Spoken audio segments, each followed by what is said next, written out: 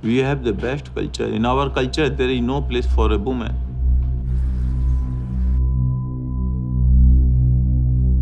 The brutal gang rape of a 23-year-old girl on her way home from a movie triggered an awakening that took many by surprise.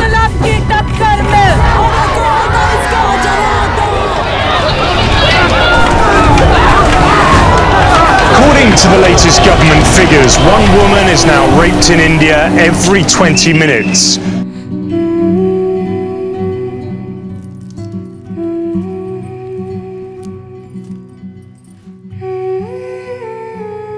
ज्योति सोती थी तो आँख खींचती थी, तब कहती मम्मी मम्मी। ताली कभी एक हाथ से नहीं बजती, दोनों हाथों से बजती है। अगर कोई शरीफ लड़की होती है रात को 9 बजे मतलब नहीं घूमती।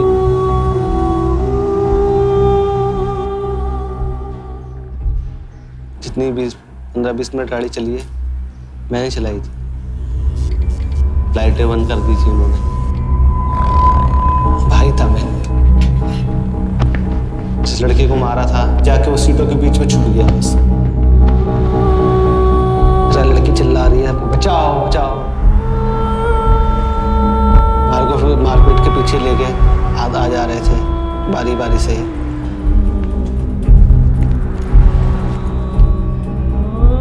जुनैल ने कपड़ा निकालने के चक्कर में उसने हाथ डाला, कुछ ऐसी चीज थी अंदर से लंबी लंबी सी निकली थी, अतड़िया ही थी कुछ।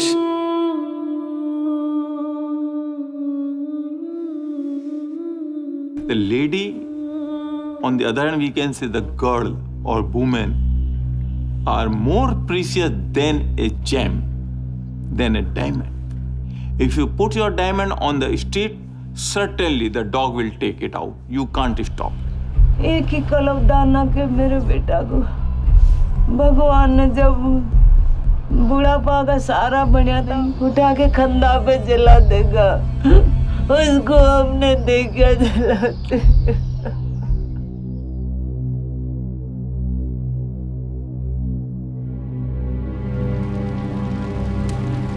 आखिरी बार जब हम उसको हॉस्पिटल में मिले, उसने हाथ में हमारा हाथ लेके चूमा और बोला कि सॉरी मम्मी, हमने आपको बहुत तकलीफ दिया, I am sorry.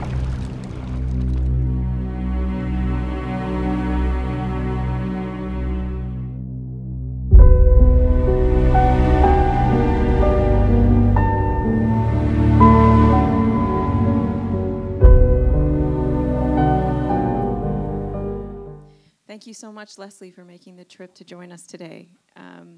I realize I was remiss in giving a trigger warning for that movie, the clip out there, and I realize this is dealing with very sensitive issue for lots of people, so if you need to take a break and step outside, please do so. So I thought I would start by just letting the audience learn a little bit about you. We saw with that clip about you and your filmmaking having social impact, and that was a really important part of everything that you've done. So could you tell us a little bit about your background and what got you into making films that were creating social change?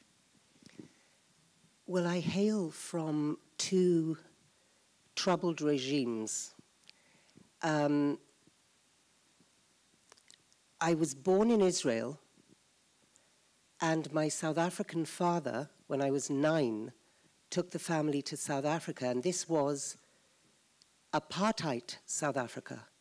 So my formative years and childhood were spent in places where I had perforce to ask a lot of questions about things that appeared so odd and so unfair and so unjust, like why did we have a black maid who lived in this tiny little room up above this very tall building we had an apartment in, and why did she not live with her children?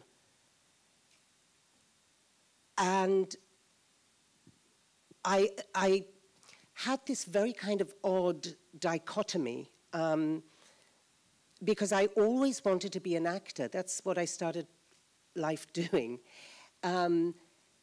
And as an actor, you have a very kind of strong personal ambition trajectory.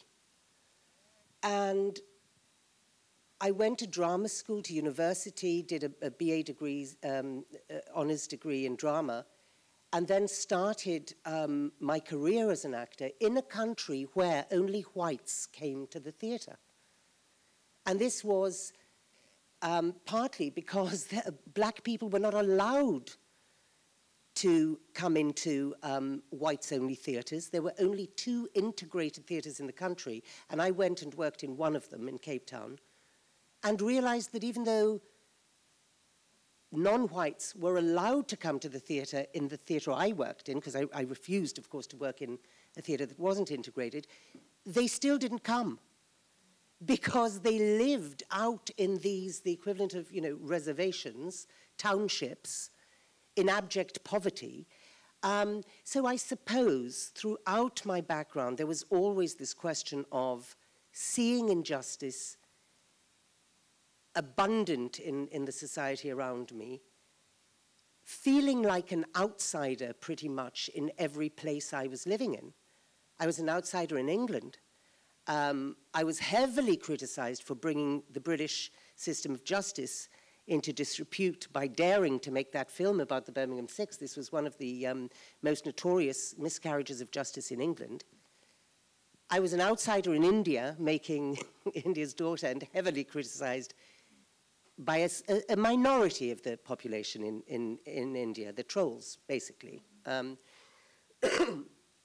majority of people, both in India and the NRIs outside of India, hugely supportive of the film. But I suppose I've always been something of an outsider. But, you know, with luck, somehow, the very first attempt I made to make a film that would lead to change was successful. I mean, successfully brought about some change. So I immediately knew that film was this powerful tool for change, and then that's all I really wanted to do.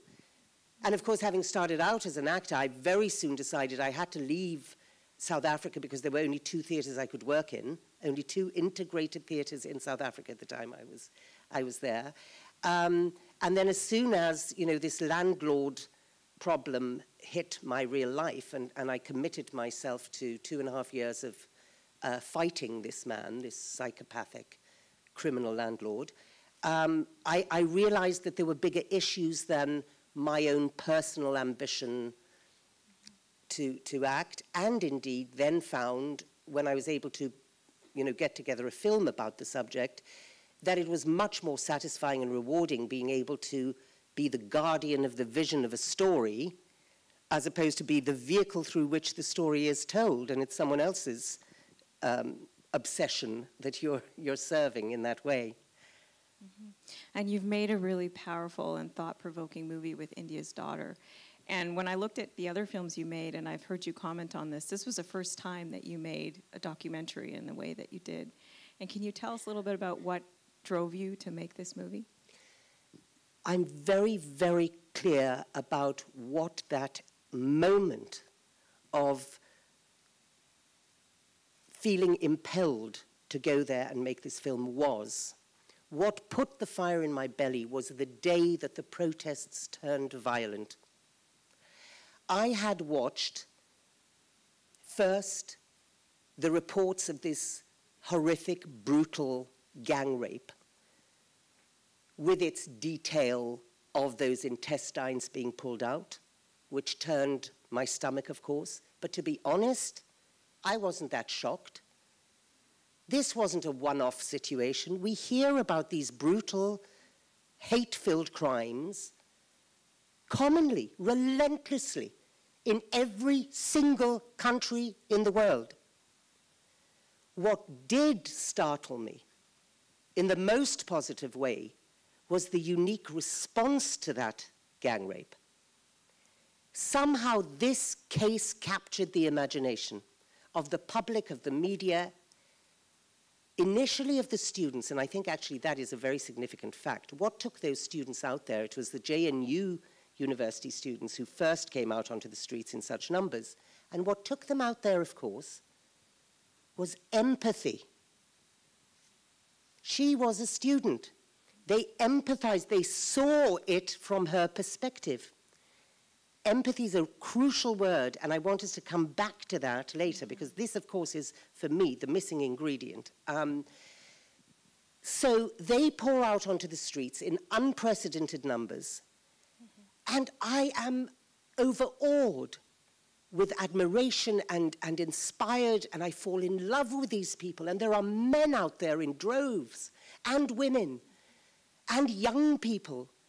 And I think, you know, to me, there's nothing as beautiful and uplifting as protests, because when a multitude of people come together in a common cause and hold aloft the highest values that we should all be ascribing to, that we should all be working towards every minute of every day, it does lift the spirits and it gives you a sense of optimism.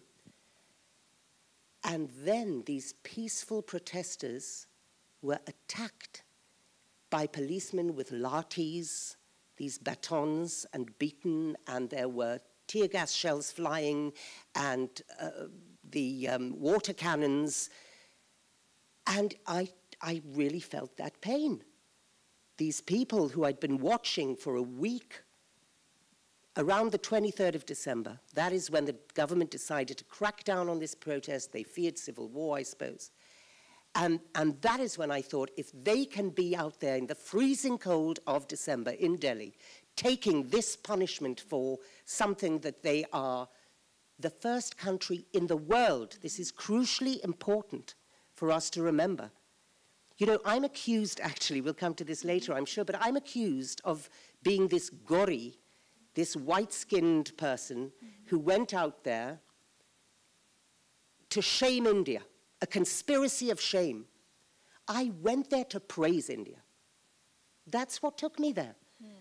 I thought, never in my life have I seen any country stand up with this degree of commitment and robust passion for the rights of women and girls. And I had been raped when I was 18, and I took it personally. They were fighting for me. And they went on for over a month.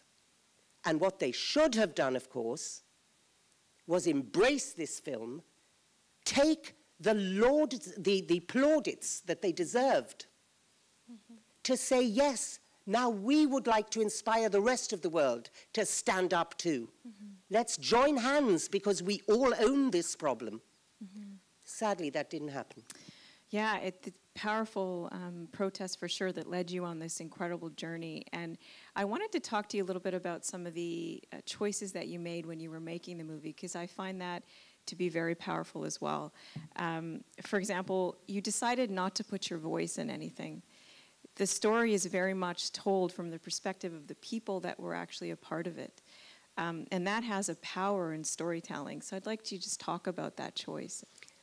I think, to be honest, it was partly a default position for me and partly a matter of sensibilities and taste. But it was a definite decision. The first thing I thought was, I'm not having a narrator in this, and certainly not me asking questions and being a part of it in any way. When I say it's a matter of sensibilities, I come from the world of feature films. I've never made a documentary before. I remember being bored rigid watching documentaries, being led by the nose by these narrators who are filling you in on, you know, and now you'll need to know this before we get to the next bit. Boring, gaping yawns. And so, you know, I've never liked that as a device. And I come from the world of drama, where you have characters interacting in a story arc and a narrative that, you know, drives the issues forward. And so that, to me, was a kind of no-brainer that I would treat it in that way. Now, interestingly enough, I also decided that I would absolutely not recreate any of what happened on the night.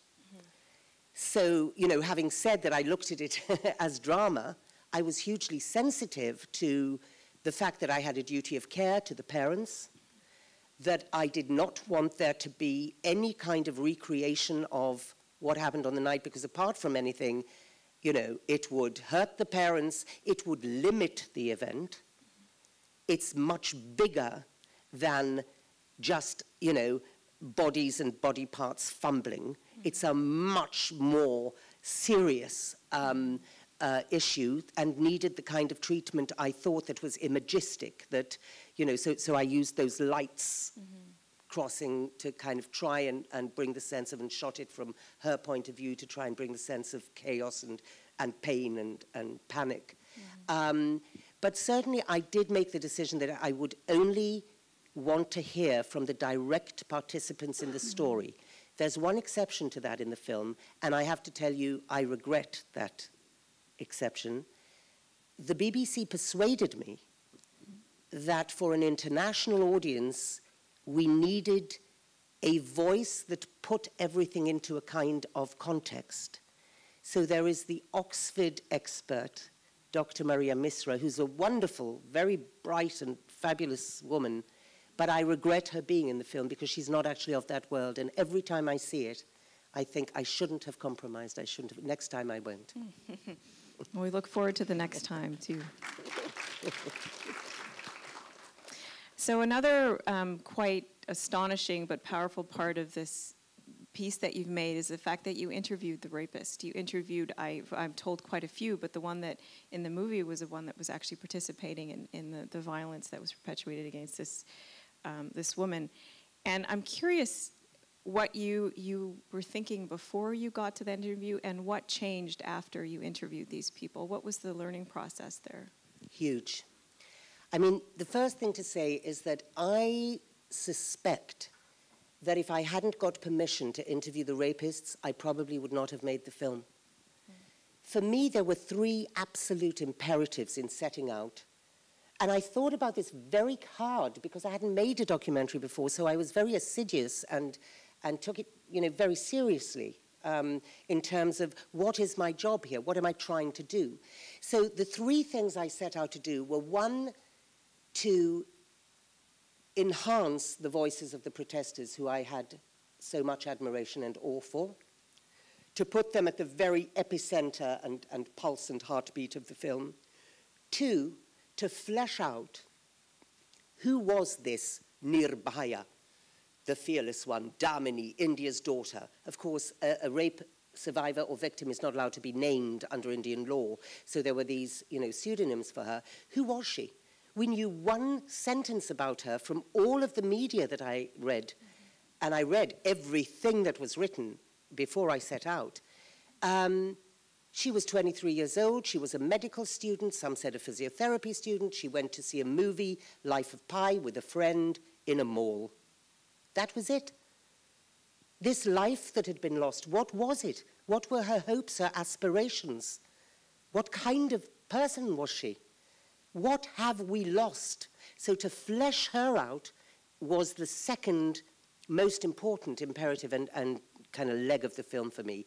And the third, and I have to say the most important, because this is where we start to think about how can we change these men, or how can we change these violations of human rights that are so relentless across our world, was to understand the rapists, to know what it was that they had as sets of attitudes that enabled them to so flagrantly, you know, fly in the face of civilized, caring, respectful behavior. And so what did I expect? I expected that I would get an answer and an insight into what makes these particular men able to pull out the intestines of a woman having gang raped her and then tossing her onto the side of the road naked and bleeding. The answers for me, first of all, I must say, lay beyond them as individuals. Because the first thing that struck me very uncomfortably was that the monsters the media had prepared me for, these monsters who, not content with raping her, disemboweled her, ripped her intestines out of her body with their bare hands. All those headlines led me to believe I was going to be sitting with psychopaths. Not one of the 7 men I interviewed was a psychopath or even abnormal. These were normal men, they were ordinary men. I would say 2 of them were sensitive men, and they were certainly all polite. So it would have been much more reassuring and comforting to me if they had been the monsters I was expecting. But therein lies the huge insight. Because in that reversal of expectation, I understood, and in the 150 questions that I had for each one of those 7 rapists, and I interviewed them for 31 hours. Mukesh Singh, 16 hours over 3 days. I knew everything there was to know about what he thought about women, who the first woman he ever set eyes on was, I mean, a myriad of questions. And I understood absolutely clearly that these men have all been programmed like robots.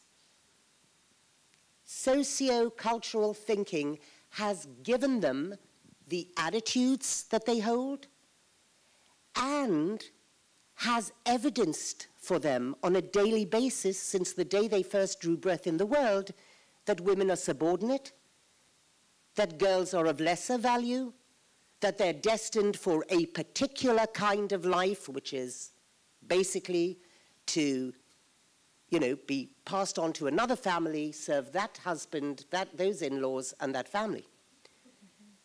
And it's our fault that they do what they do, because we don't intervene, we don't break the cycle. It's our responsibility. We are accountable to the children of the world. And we sit back and we complacently say, but it's the parents. The parents have to do this. For the most part, the parents are incapable of doing this because they themselves have not been taught. They themselves are in the grip of this discriminatory mindset. And we'll talk, I hope, in the course of this discussion about the solution, but that is how I came to it. And if I may, and I know I'm so garrulous and I talk so much, but one last thing on this point, because we're talking about the reversals of the expectations and the insights. There's one more crucial insight. They, actually 3, very quickly, they felt no remorse. You see that in the film. Not a second of remorse did any of these 7 men display. Why? Because they genuinely don't believe they've done anything wrong. They think she's done something wrong. She broke the diktats of patriarchal society. She was out at night with a boy who was neither her husband nor her brother. She was a slut, clearly, so she was asking for it. Good girls, and there are only 20% of girls are good, the rapist tells us, good girls don't go out at night after dark. I also didn't feel any anger, despite the fact that I had been raped when I was 18, and I thought I might even physically assault one of these rapists. Anger didn't even surface as an emotion for me, because it was so clear, as I say, that they were programmed. But the biggest insight of all, looking at these 7 men, I'm trying to find what is the common thread amongst them. And the first thing that strikes me between the eyes is, of the 7, only 1 has finished secondary school. And of course, I know they all come from, you know, very poor, depressed economic and social conditions. And I think, well, of course, you know, it's the lack of education that they all pretty much have in common. And then I interview their lawyers. So I understand immediately, and this was the biggest insight of all, it's nothing to do with access to education. And that puts the spotlight straight onto, when we say education, what do we mean? We mean numeracy and literacy. We mean preparing children and youth for a life in a labor market. We mean giving them skills, giving them knowledge of that kind. Where are they to pick up empathy and perspective taking and compassion and critical thinking and conflict resolution, emotional intelligence, identifying emotions. Where are they to pick this up from? Certainly not out of the ether. And as educators, we have failed them absolutely negligently. Yeah, that powerfully said. Thank you. I want to talk about a couple more things before we big Lorimer and we talk about the bigger context of Canada. The ban. So your movie, your piece of art that was made to actually advocate for these voices that needed to be heard, was banned in India. I think out of a great shock to most people that this would be banned, especially in the light of the fact that we're exposed to so many things in the world. What do you think it was about this movie and this topic that got such heavy-handed treatment by the government? It is so complex that we could actually spend an hour talking about just this one point. But just to give you a little glimpse into how complex it is, who do you think first called for the ban?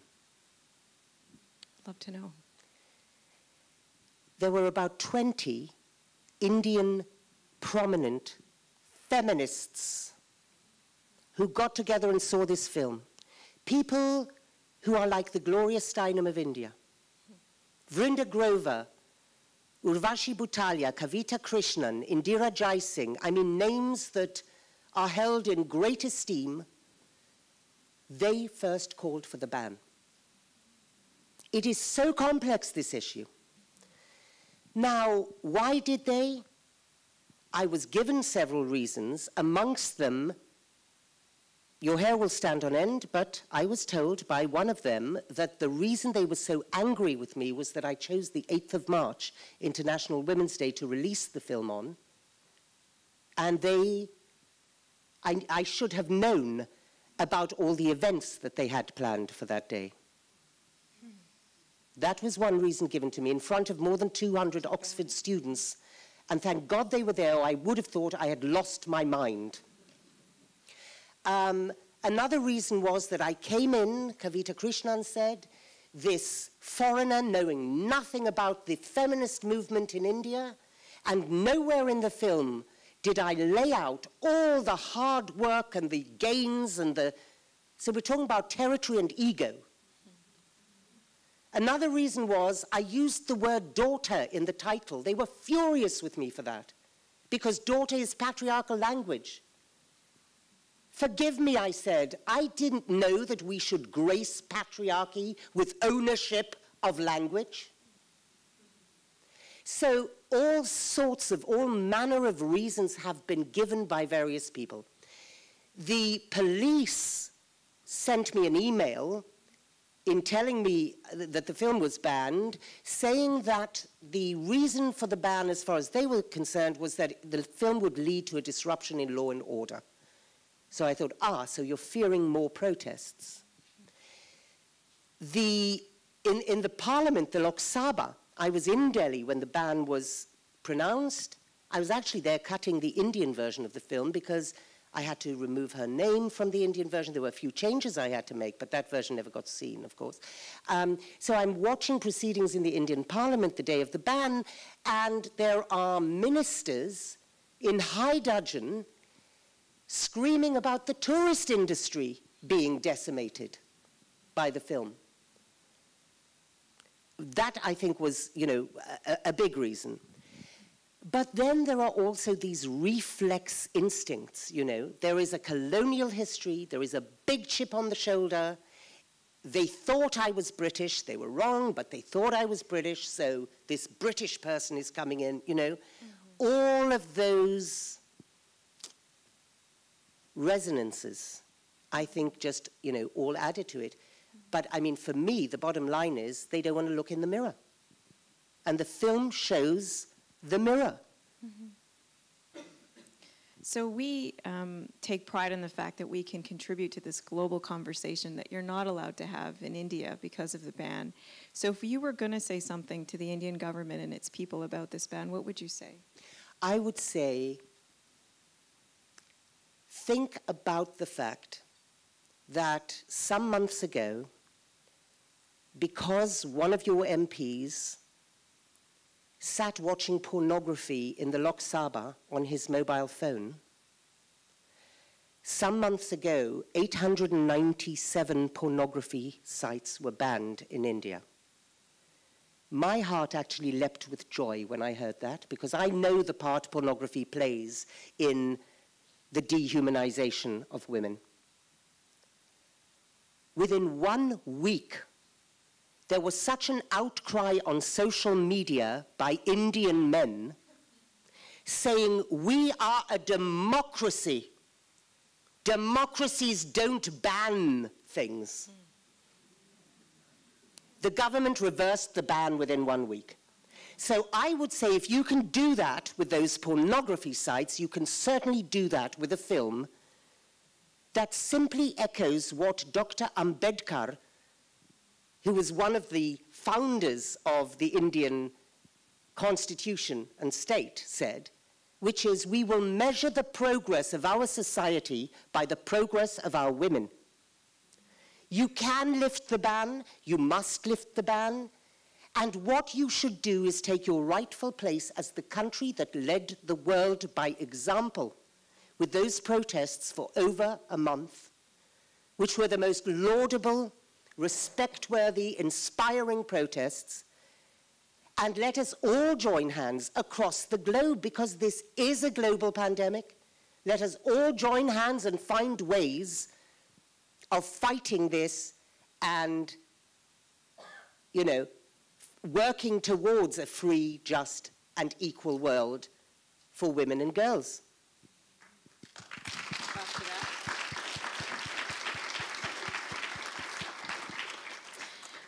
Now, this movie is not just about India. And I know that you, at the very end of it, you show some stats about different countries, about what's going on there. This is really a global problem. I would like to introduce Lorimer to come to the stage, but before I do, I wanted to read out a little bit about him. Now, in Canada, on India's Daughter's website, which I encourage everybody to take a look at, there are some stats about Canada and our place in all of this. And it says there that about 2.5 million, there were about 2.5 million reported rapes, and that's estimated that only 6% of women report rapes. So that means that 1 in 17 women in Canada are raped. Clearly, we have our own shame to deal with.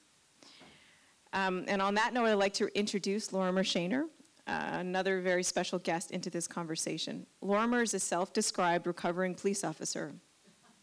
He joined the Vancouver Police Department as a constable in 1991, completing assignments like the Prostitution Task Force and the Homicide and Missing Persons.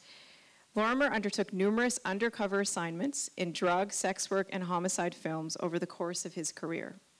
In 2015, he wrote a critically acclaimed book called That Lonely Section of Hell, the botched investigation of a serial killer who almost got away. The book is a memoir of his work on Vancouver's missing and murdered women file. I'd like to invite him up to read from his book.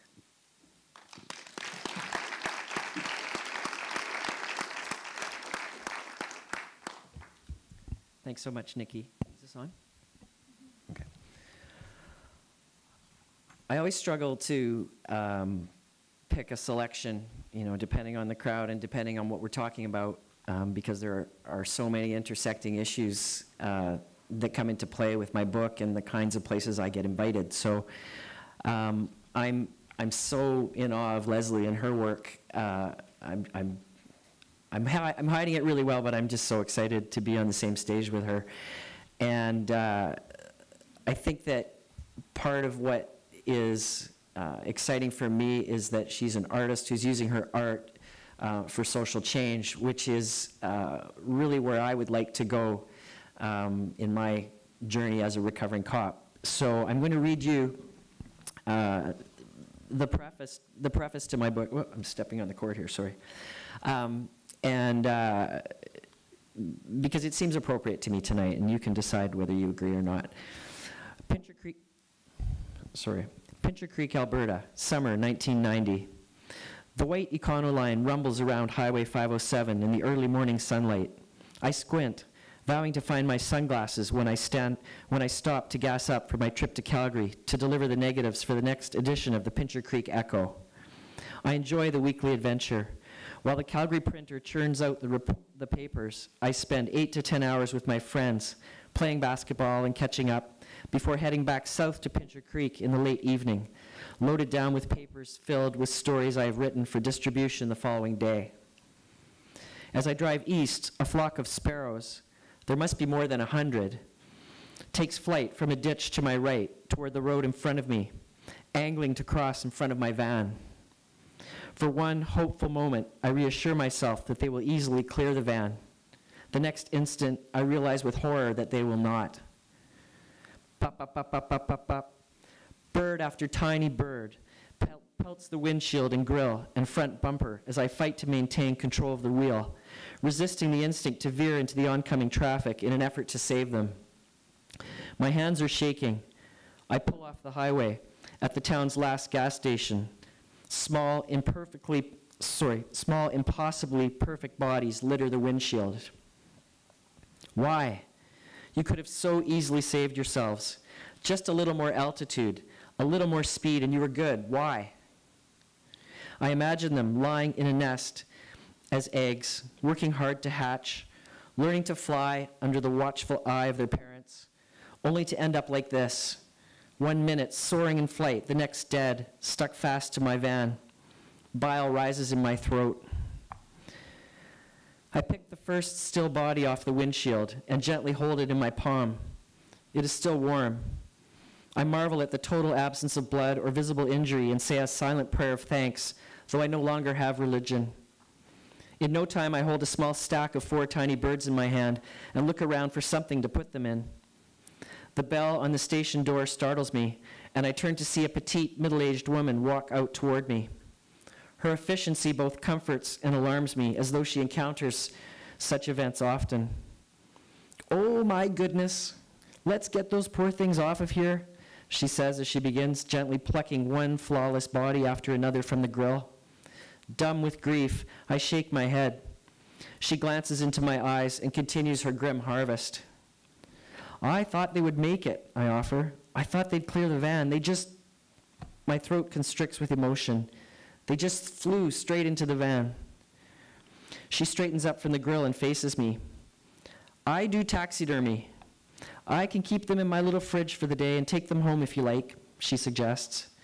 It feels strange to think of myself as their guardian, the next of kin to these little creatures I've only known in the briefest of seconds of life and the finality of sudden death. Sure, that would be great," I answer. "But, I don't think I need to get them back from you after." I worry she has mistaken me for someone who would want a reminder of this day, someone who mounts dead birds on their wall. "I understand, dear," she assures me, patting my arm with the hand not full of birds. "I'm happy to keep them." "Thank you for helping me with this." "It's my pleasure." I believe then that it truly is. She takes the birds into her office, and I fill the van's tank. I stare at my face in the mirror as I wash my hands in the station's filthy washroom sink. How can it be that I detect no outward evidence of the utter helplessness and despair I feel? How will I wear this irrational cloak of failure?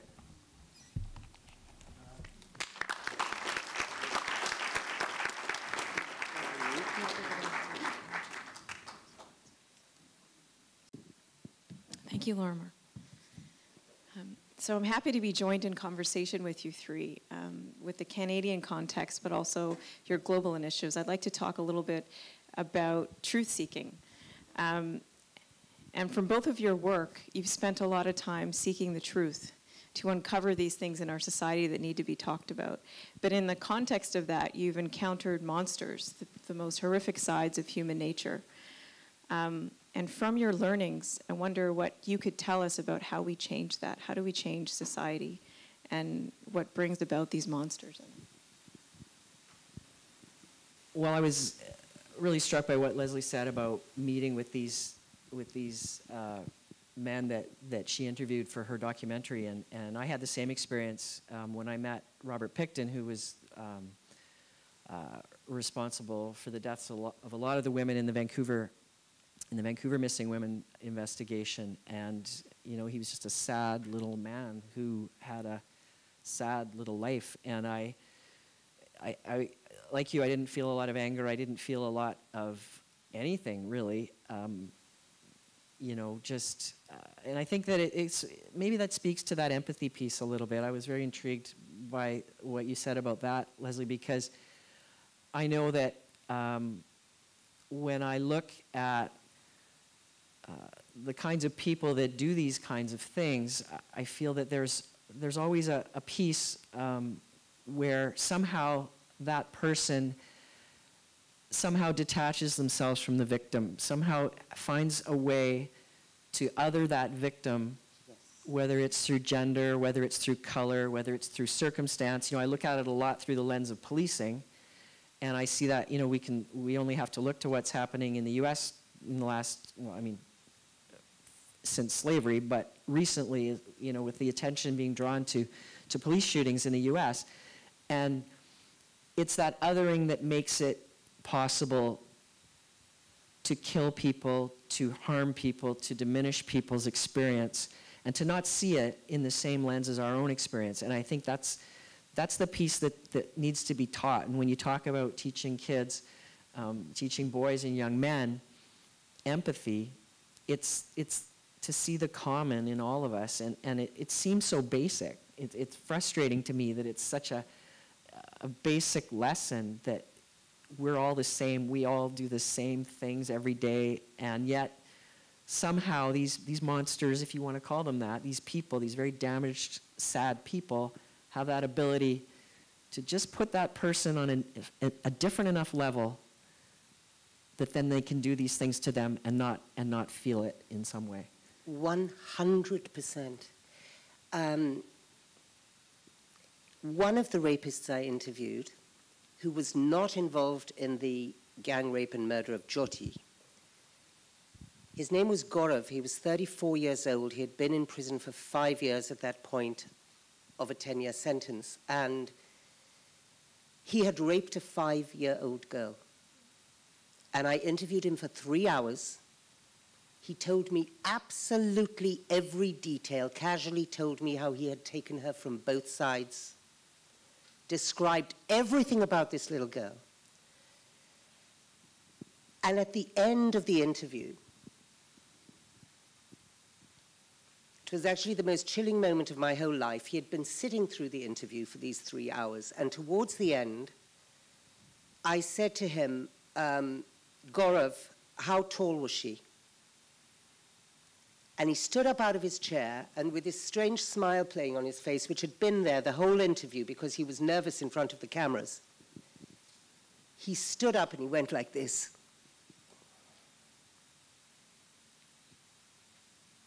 With this half smile. I mean, it was just so chilling. And I then said, look, I really, please, I beg you to help me here, because I can come with you a certain distance of this journey you were on that night. I know you had a fair bit to drink. I know everything about, you know, what you did and how you put your hand over her mouth and her eyes were wide with fright and you kept her nose free so she could breathe. All the details he told me. I know what you were feeling at the moment you were looking at this little creature, thinking about what you wanted to do to her. And you were hot and you had this, you know, you needed to get this out of your body.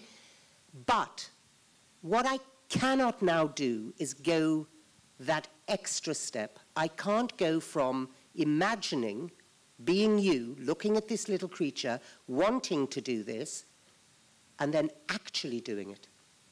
So how do you cross that line? Just take me through that.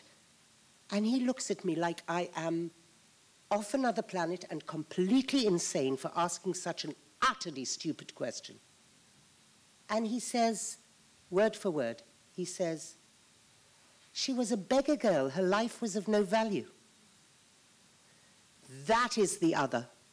That is the other of missing women and girls, indigenous women and girls.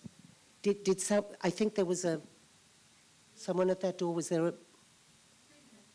Oh, 3 minutes. Okay. 30 minutes. Oh, we're okay then. You're okay. So, you know, that it's exactly what you're talking about. That little girl had a double whammy. Number one, she was a girl, so she was of no value. But she was a beggar girl. So she was of absolutely no value. So you can do what you want with her. When the Hutu regime in Rwanda wanted the Tutsis murdered, what did they do? They waged a 6-month radio campaign, propaganda campaign, calling the Tutsis cockroaches and dogs, so that the Hutus could simply stamp them out. When ISIS beheads people, how can they do that with such equanimity? Because they're of a religion that is of no value. And that's what it's, you know, at the basis, not just of gender-based violence, but all violence that, you know, vests in discriminatory mindset on the basis of sexual preferences or religion or race, or that's what it's about. So what do we do about it? Well, when you see the problem, as I have seen it, in such starkly defined terms as is, you know, laid out in this film, the solution just looms at you, and exactly as Lorimer has just said, it is so obvious, it is so simple, but we have never taken a step towards it. We have sat and talked about this for generations, no, millennia. 2,400 years ago, Aristotle said, education of the head without education of the heart is no education at all. 1924, the Geneva Convention on the Rights of the Child. Beautiful, eloquent language about how important it is to imbue children with a sense of respect for others, celebration of the diversity of all peoples. We've done nothing about it. We've irresponsibly ignored this missing subject, the missing third dimension to education, which is social and emotional learning. So I have committed myself to an initiative called Think Equal. The film is the birth mother of this initiative. And I'm advising the UN Human Rights Office on it and working with them on the initiative. We have gathered together experts and visionaries in the field of education, gender, human rights, neuroscience, and psychology. We have your own extraordinary Mary Gordon from Roots of Empathy on our committee, and Roots of Empathy as a partner. She is twice Order of Canada for the amazing work she does on empathy. We've got Sir Ken Robinson, who's one of the greatest educationalists in the world, on our committee. Yue Zhu from China, Urvashi Sani from India, Ashoka Fellows, Brookings Fellows. We've partnered with Yale University's Center for Emotional Intelligence and their co-directors. One is a patron, one is on our committee. Meryl Streep is a patron. President Joyce Banda. We have gathered together the most extraordinary people. We have now designed the 160 lesson plans of the first curriculum in comprehensive social and emotional learning, 4 hours per week, for 3-year-olds. Wow. And we have to start when they are 3, because neuroscientists tell us, and again, Aristotle said the same thing 2,400 years ago. He was right. He was a bit optimistic, actually. He said, give me a child until he is 7, and I will show you the man. Neuroscientists tell us that by 6, the character is formed. That child is in default wiring. It's between 3 and 5 that the brain is still neuroplastic and optimally cognitively modifiable, so we can change behavior, we can change attitudes and this discriminatory mindset. So that is what we're going to do. We're going to persuade and inspire education ministers and heads of state around the world to co-opt as compulsory from the first day of education of a child this missing subject. And we're going to bring this new subject onto the compulsory curricula of world schools. And that will solve the problem. Thank you. Incredible, incredible. I'd like to talk a bit about justice. Both of you operated in that field, and also justice seems something that eludes a lot of victims of sexual assault. And I just have some stats here on Canada. Out of the 460,000 women on Stats Canada that reported being sexually assaulted, about 15,000 reported it to the police, and only about 1,500 resulted in convictions. So clearly this is happening with impunity in our country. And that is 3% are reported, and 0.25% result in a conviction. And in my mind, it's shocking, because if that had been the case for any other major crime, there would be protests in the street every day to stop it. So I pose the question, what do you think it is about women not wanting to come forward with their abuse and society not handling it properly? Well, I think from my perspective in policing, you know, I see a lot of different things. For one thing, there is such a diversity and disparity of experience that women, we'll say women because it's, you know, predominantly women, obviously, that are sexually assaulted. But women's experience when they come to a police department, if they come to a police department, but if they actually go in the door and want to report a sexual assault, right away it's a crapshoot as to who they get. I'd like to say it's better if they get a woman detective, but it isn't always, because again, the experience for minorities in policing is hellish. And even though police recruit visible minorities and women and want them in their ranks, or at least say they want them in their ranks, as soon as those people get in the door, they're still minorities, and they're confronted by a police culture that doesn't want them to express their minority status, that doesn't want them to speak for women or speak for people of color or anything else. They want them to assimilate into the police culture, which again perpetuates this otherness. So let's assume then that a woman does get into the police department as a victim of crime, as a victim of sexual assault, and starts her process of going through the court system. It's incredibly difficult because the police are still a reflection of society. You know, I'm not a police apologist by any stretch, but the fact is they are influenced by rape culture the same way as everybody else. So right away, the questions, they think that they are being very conscientious and dotting the I's and crossing the T's by asking questions like, what were you wearing, and how much did you drink, and where did you go, and how come if you'd been out with him before and it was a negative experience, you went out with him again, and all those questions that police, we would like to say, are doing due diligence from an investigative perspective, they're just perpetuating rape culture. And the reason those questions are asked is because the legal system expects those questions to be asked. And the legal system will hold those detectives to account if they don't ask those questions, because the case will get tossed out because those things haven't been covered off. So you see, this whole system is predicated on placing the onus on the woman to prove the case, which, let's face it, that is something that has to happen. But in my experience,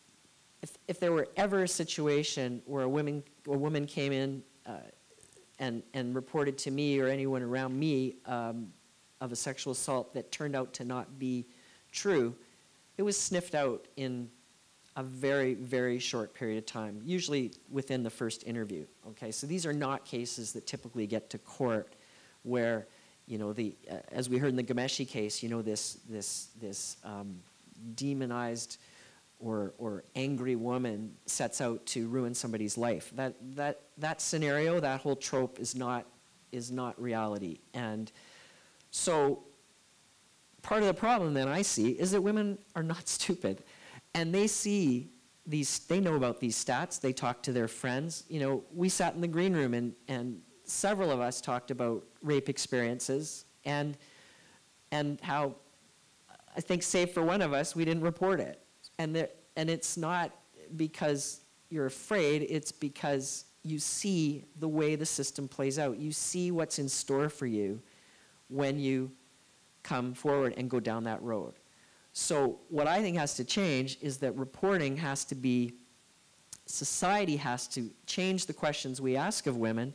It has to change the playing field in which interaction in power dynamics happen, so that there's not those questions that don't get asked, which is questions like, well, this guy, what kind of power was this guy exerting over this woman? What was his relationship? Why did he feel like this was an okay thing to do?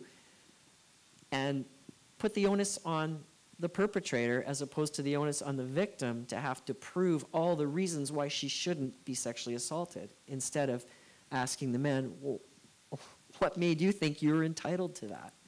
And so reporting is a very complex piece, but I think, I mean, I'm just blown away by that initiative, Think Equal, because, I mean, that's where it has to start. It has to start and change attitudes from such a young age so that girls don't feel, young girls and women don't feel that right away they're like, oh, what did I do? I'm going to get in trouble because I really shouldn't have done X to put me in that position.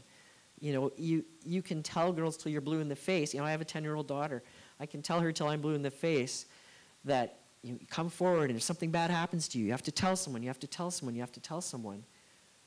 But these messages aren't lost on young girls. They know, they think right away, I'm going to be in trouble. And that has to change.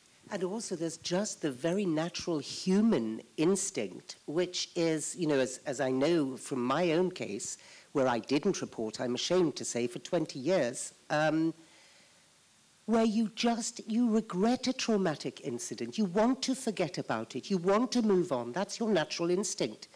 Even if you've just gone to the shop and broken your leg, you think, why the hell did I go to the shop? Did I have to go at 8 in the morning? I didn't really need that pint of milk. Or whatever it is, you know.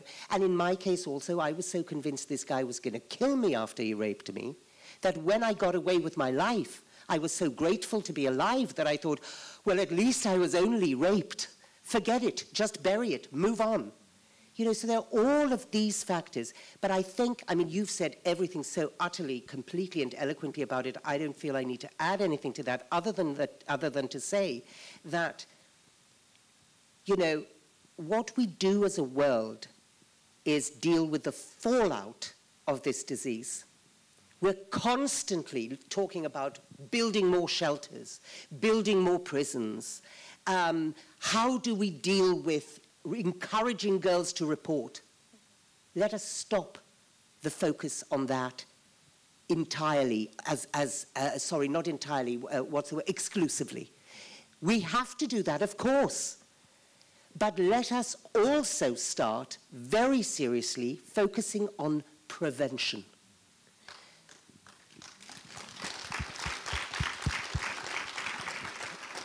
I just want to add a quick point to what you said, Leslie, because I was just at a conference in Hamilton a couple weeks ago, an Indigenous Intersections conference that was put on by McMaster University and their Indigenous Studies program. And it was fantastic. They had a lot of frontline Indigenous social workers, mental health workers, violence prevention workers, and they were talking about their work in their communities, and they were, you know, I have so much respect for Indigenous peoples in Canada because they are just taking the bull by the horns and fixing these problems themselves, because for so long no one has helped them. And they're working, you know, instead of hearing these statistics that, and I don't even remember what the statistics are, but that a good percentage of the violence against Indigenous women is perpetuated by Indigenous men, instead of taking offense to that or questioning those statistics, they said, okay, maybe that's somewhat fair.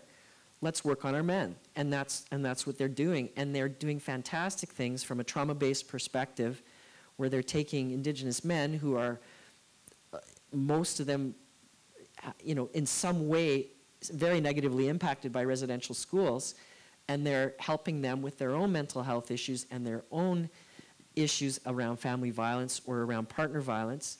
and they're empowering them to take responsibility for their own actions and their own behavior in relationships. And guess what? It's benefiting Indigenous women. And that's exactly what we're talking about here, I think. Excellent. I just want to ask one more question before we open it up to the audience. I have about 10 minutes of questions and answers. And both of your stories take us to very dark places about human nature, and take us to confront these monsters. And I wanted you to leave us with an idea of what gives you hope that things will change in the future. What gives me hope is the absolute certain knowledge that this can be fixed and that it is so easy to fix. And I really mean that. In 1 year, we have actually got the first curriculum. We have 56 schools across 17 countries starting to pilot this curriculum from January of next year. So that gives me hope. It's concrete, it's real. We do need an extraordinary amount of support and help, and I urge everyone here to lobby, advocate, lobby your members of parliament, your federal, your provincial MPs, and demand this missing piece for our children. It's got to be top down. We cannot rely on parents or schools to opt in or out. If it's compulsory for a child to learn mathematics in order to lead a productive life, it has to be compulsory for a child to learn the value of each and every human being. And that is what we must demand.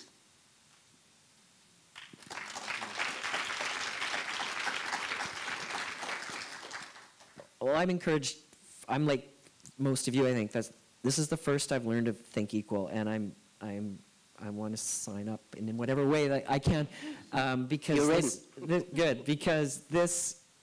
I have often wrung my hands over this issue, and I think most people have. And the thing that I have found heartening in the last, I guess, year or so that I've been speaking publicly around my book and these issues is that these conversations are happening, and they're not, not to diminish women's studies programs at all, but they're not just happening in women's studies classrooms anymore. They are happening everywhere with men, with young people, in bigger and bigger venues and bigger forums, with people of influence who can actually make a difference, who actually have resources to put towards making a difference. And I think it sounds like that's exactly what you're doing, and that encourages me. And I feel it, knowing that it is so fixable, it just makes everyone want to jump on board, I think, a lot more. So I want to thank you for that. Thank you. Okay, great conversation. Just so you know, Lorimer and Leslee will be out in the lobby for the next few minutes at least, so if you want to meet them or have another question for them, then they're available for that. That's our time. I want you to thank both to our guests for your powerful words and participating in the conversation.